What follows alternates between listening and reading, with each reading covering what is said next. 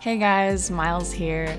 Now, I may be a bit late to the party on this subject, but you know what? I'm gonna go ahead and say that I'm fashionably late, and with good reason. For at least a year, I've followed the stories of various creators on TikTok who claim that they live with a debilitating mental illness. I've gawked at their explanations, been worried by their claims, and have become unsettled by how widespread the whole movement has become.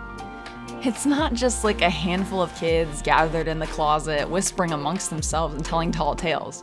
Oh no. Guys, it is so much more than that. But this video isn't necessarily about exposing them personally, or sharing all the gory details of their supposed stories. People have really already done that, and since I am fashionably late to the whole debate here, I'm gonna take a less discussed angle. In today's video, I'm going to present information that'll debunk 3 major arguments made by those who believe that they're mentally ill. So guys, grab a cup of tea or get yourself some popcorn and hold on to your seats because here we go. Before we dive into this project, here's some preliminary information in case you haven't already gotten your fill of the whole TikTok mental illness drama train. Simply put, an emerging community of young people have been rising from the sewers of TikTok, making outrageous claims regarding their mental health. Now guys, that may sound a bit harsh, but when you consider the age demographic of said individuals and the sweeping allegations that they're making, it can be overwhelmingly cringeworthy, especially when what they say and what they do are so starkly different. And yes, in case you're wondering, that is a problem. Recently, people have been coming forward claiming that they have serious mental illnesses, such as dissociative identity disorder or post-traumatic stress disorder, or even debilitating neurological disorders like Tourette's. And while these are 3 of the most prevalent, there are many, many others. Nothing is sacred. People have popped up claiming that they have life-altering depression, crippling anxiety, uncontrollable ADHD, OCD, and even autism. Guys, the rabbit hole is deep, dark, and way beyond concerning. But again, that is not what I'm going to be talking about today. That's just a bit of background. Today, I'm going to be talking about 3 major arguments made by the groups mentioned above, and how you can dispute those arguments and debunk them in a few easy steps. Now guys, short disclaimer, I'm not making this project intending to hurt people, harass them, or even fake claim them. That is not my intention at all. All I'm doing is providing information that will encourage people to think twice before they make a serious claim about their mental health. My hope is to provide those who are questioning these people with valuable and thoughtful information so that they can take such claims with a grain of salt. As someone who personally struggles with a severe mental illness myself, I can see both sides of the argument, and even provide critical information from a sustainable viewpoint. That being said, please don't harass anyone who you suspect may be faking a mental illness. Send them hate or try to challenge them in any way. This video is meant to be informational and informative. It's not meant to start a revolution of people willing to witch hunt these TikTokers or openly tear apart their stories. I personally believe that knowledge is power, so that's what we'll be focusing on. That way you can debunk these claims on your own time and avoid being sucked into the emotional drama that they can create when they're baselessly supported. With that out of the way, guys, let's begin. Argument number 1. I can't afford a diagnosis, or I know me best, so I can diagnose myself. This response is probably the number 1 argument made by people who feel like they're under fire for not having an official diagnosis. But it's broken into 2 parts, so let's discuss both. When people tell you that they can't afford a diagnosis, they're really carefully avoiding assigning responsibility to anybody outside of themselves. But that aside, considering the fact that most TikTokers making such claims are middle school or high school age, cost shouldn't really be the main factor that they have to consider regarding treatment. Let me be the very first one to slap that argument down. If you're truly living with a debilitating mental illness that affects every part of your life, then the cost of a proper diagnosis is really the least of your worries, especially if you're not even an adult yet. In all truth, it's incredibly hard to avoid being diagnosed if you truly do have a disorder that follows DSM standards, which, hint hint, most do. In fact, that's how diagnoses are formed, the right way. For those who don't know, the DSM is basically the American Psychiatric Association's handbook, which has been created on the basis of years and years of tireless research and compiled knowledge. So here's the really hard truth. If you have a mental illness, at some point, you're gonna have a breakdown or an episode somewhere that's important. Let's go ahead and just say that that's in the middle of a shopping mall. And during said breakdown, it's entirely possible that someone is going to call EMS. But even if they didn't, let's say that you're there with family and you have a breakdown. Someone is going to have to intervene. It doesn't really matter who, but let's go ahead and just look at both possibilities anyway. Let's say that it is EMS. In all truth, if they can't fix things there on site, then you're most likely going to the ER, where you won't be officially released without some sort of an assessment. And normally, that assessment comes with instructions for continued care. But let's say you can't afford to follow up. You can't really get out of that assessment once you're in the ER, and that assessment will begin to lay groundwork for an eventual diagnosis. If you do end up in the ER, doctors will most likely run tests to rule out any other causes, thus either validating you or offering other possibilities as to why you're having the issues that you are. So guys, that is route number 1. And it's unavoidable in nature, meaning that you can't just hide your life-altering illness for very long.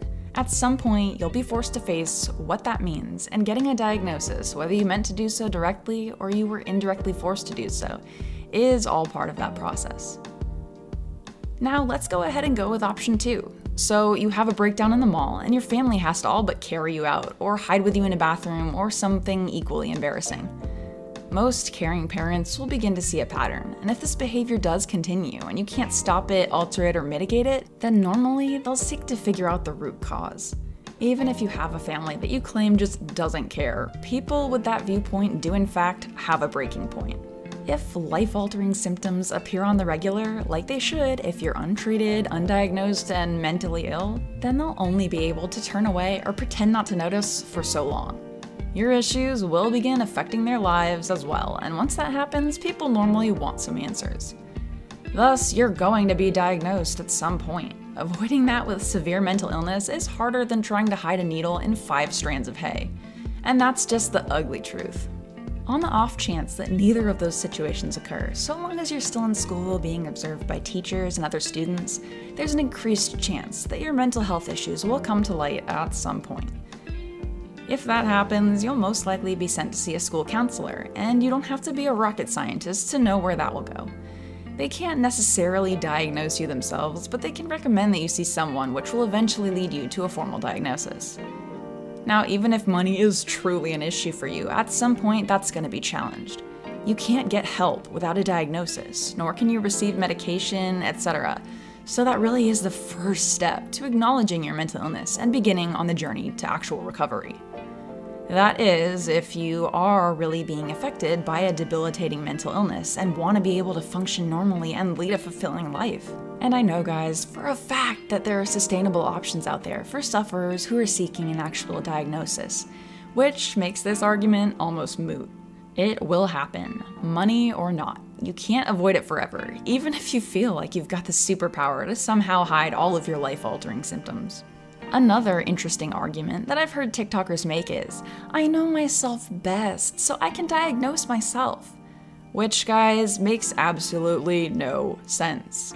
But let's go ahead and consider why. Let's say you believe that you've broken a bone. You're so sure that you cancel all your plans, stay indoors, and start planning on buying plaster for a homemade cast. Now, you've never broken a bone before, so you can't really know. You just have a general idea that that's what's going on. And you're so dead set on that idea that your mind is like a steel trap, and any other explanation in your mind is null and void. You don't need to have broken a bone before to know for sure, you just know. But how do you know that? Well, you know yourself best, but also you believe that you've broken a bone despite never actually having that claim confirmed by anyone with true experience. You're not just biased, you're so biased that you don't even consider that you could just have internal bruising or a really nasty sprain. Because you've never broken a bone, it could be any of the above. Even if you feel like you know yourself best, the supporting information just isn't there. And this is where things become sticky. When we form preferences, we don't consider options outside of our own. If someone is dead set that they have dissociative identity disorder, then it's going to be incredibly hard to convince them otherwise, or even to convince them that they're normal and have no mental illness at all. They make claims, begin to manifest proof even if it's illogical or off-base, and fight for what they feel that they know best. They have a broken bone because they feel like they have pain, and that's the only explanation. No need to actually confirm that medically, they just know because they know themselves better than you do. And no further argument is needed in their mind. The problem is, when you're only considering things from a baseless internal standpoint, then you're totally missing out on the larger picture. You don't even give a doctor's visit or x-rays a chance because you've already made up your mind. Guys, this is dangerously simple because of its wild approach to logic. The entire reason we have psychologists and psychiatrists is for them to make an unbiased assessment of us from a standpoint outside our own. If we could all self-diagnose ourselves, then you'd have people running around with all sorts of wild ideas. And guys, in truth, within this community, that's already a scary reality. Most of the time, we see things through our own personal paradigms, which shift the way we perceive what's truly going on. So anyone, and I mean anyone, who argues that they can self-diagnose because they, quote-unquote, know themselves best, is truly just avoiding a route that may prove them to be wrong. They don't even want to open their minds to the possibility that they might not have a broken bone at all. Because that idea suits them, and their mind focuses in on that while denying all other possibilities, like having something as simple as a sprain, or in this analogy, being neurotypical. So instead of even trying, they stick to what they think that they know and shut out any other possibilities. In short, guys, self-diagnosis as a singular method of proving your position is downright ridiculous. Now, let me back up here for a moment. I am not saying that we don't play a pivotal role in the diagnosis process. When you actually sit down with a psychologist, you can openly inform them about what you're dealing with, and they can begin to give you a clearer picture of what's actually going on. But that is completely different altogether. You can't just read up on something, decide that it's so, and then use yourself as the sole point of reference when everyone questions your position. You may never have tasted what true mental illness is like.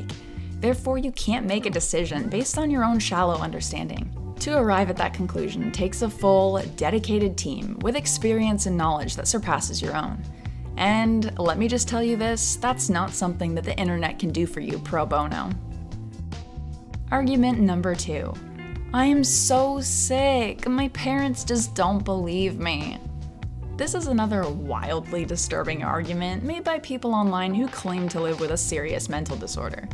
So let me just debunk that right now. If your parents or other people in your life don't believe that you're mentally ill, then you should be questioning that claim as well.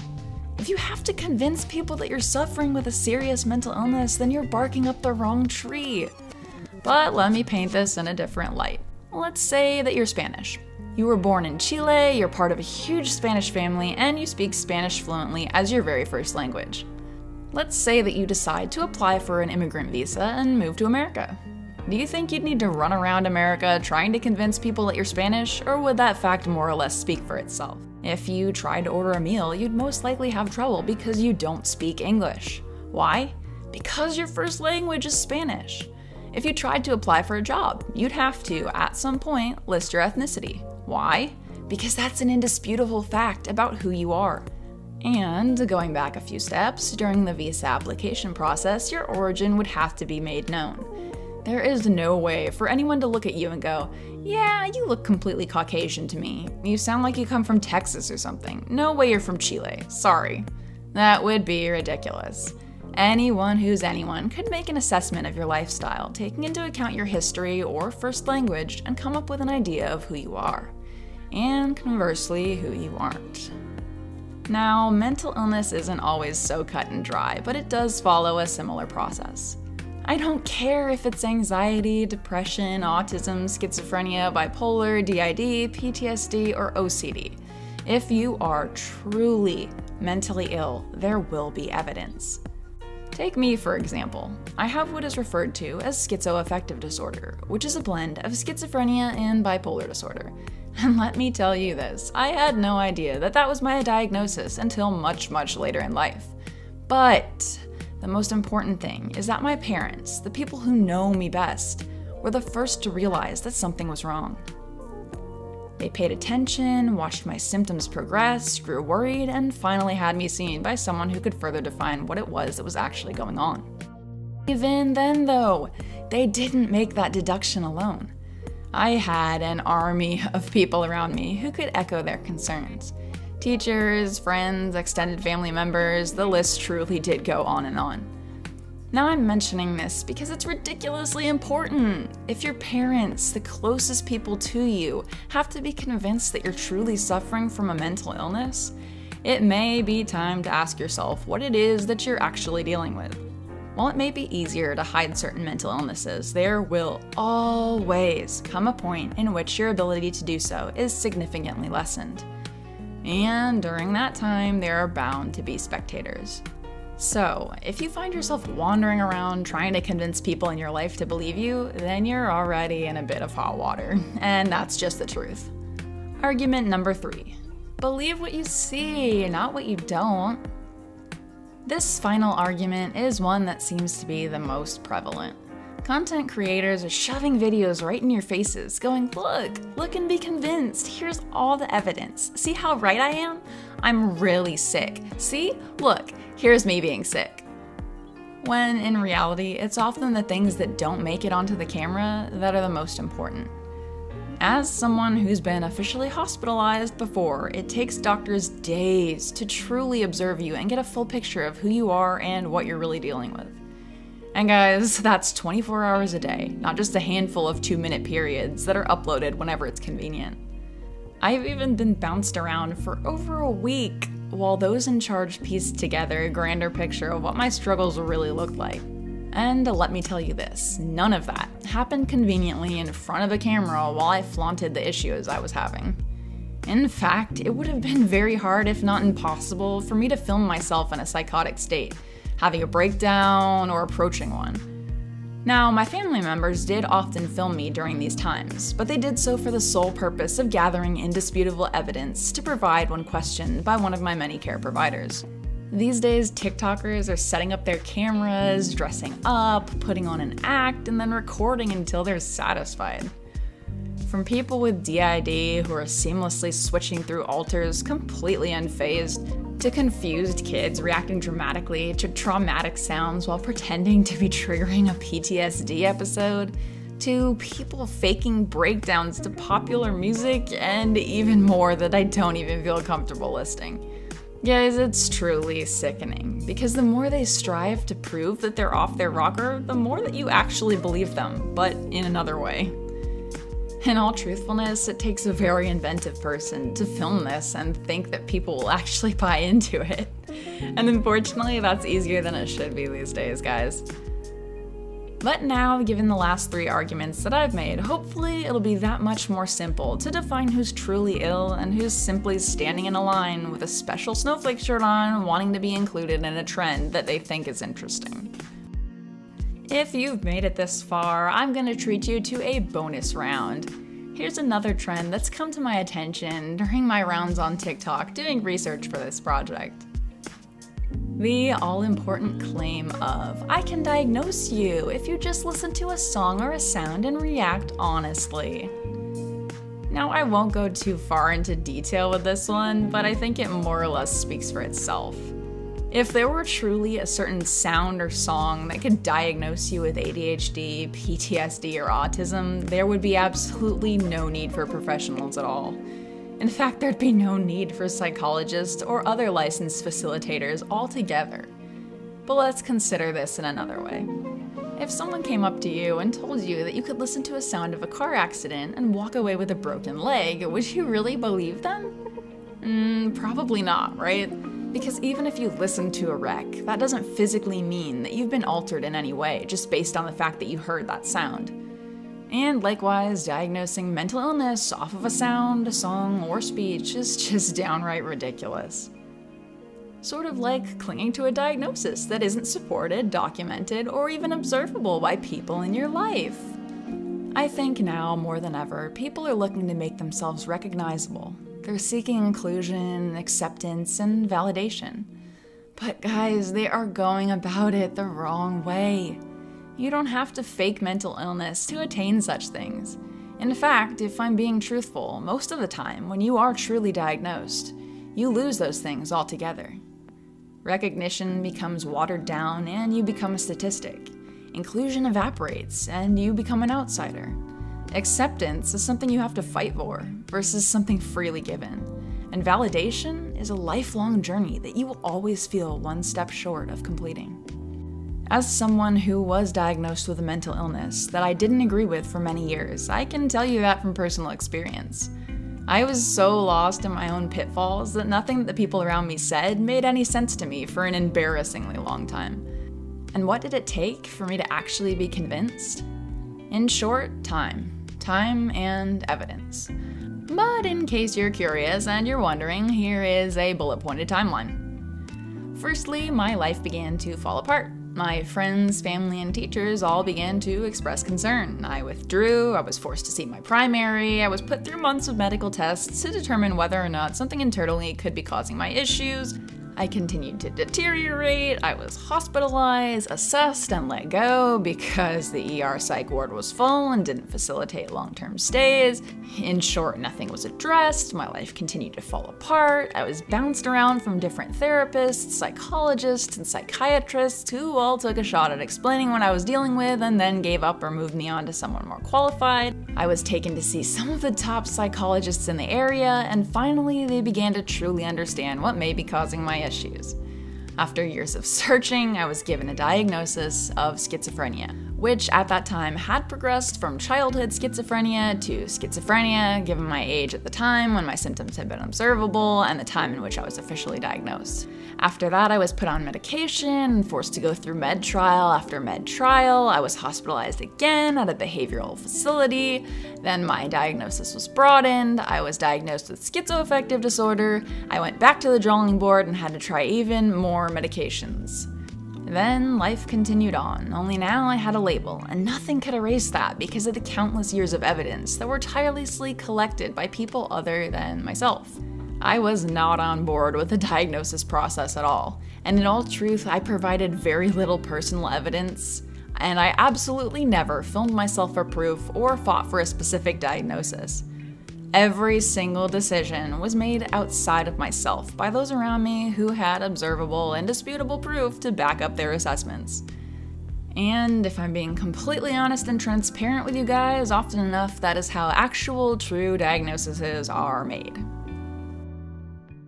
So, in closing, I hope you've learned a bit more about how to debunk some of the most common arguments provided by people who may be using mental illness as some tool to feel accepted, integrated, or unique.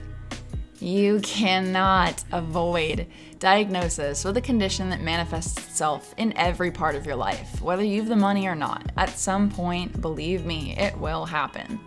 Secondly, you can't just skate by undetected when you have a debilitating mental illness that's observable in your everyday life.